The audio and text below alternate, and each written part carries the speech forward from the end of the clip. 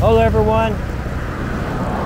Now this is part of the expansion down by La Libertad, going from La Libertad towards El Zonte. And you got the roundabout, then you got the spot, which was a video I made like a year or so ago. Really excited to see how they have grown. Across from that, you've got Surf City walking trail and skate park.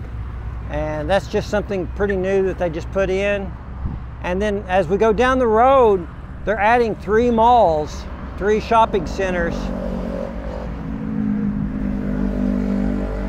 between the spot and San Blas, basically.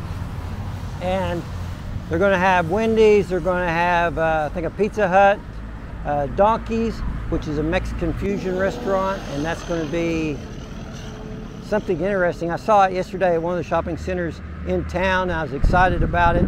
So we'll see how that goes. Yeah, hopefully it'll be open before I move. So I'm excited to see all these different places. There's also a Ban, which is a really good pastry shop. I found them in Oahu, Japan, and I just love them.